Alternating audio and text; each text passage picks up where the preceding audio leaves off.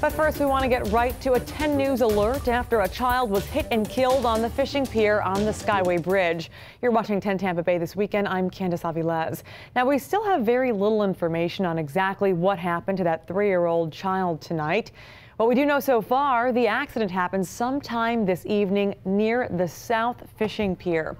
The child, who was just 3 years old, was hit by a pickup truck and died at the scene.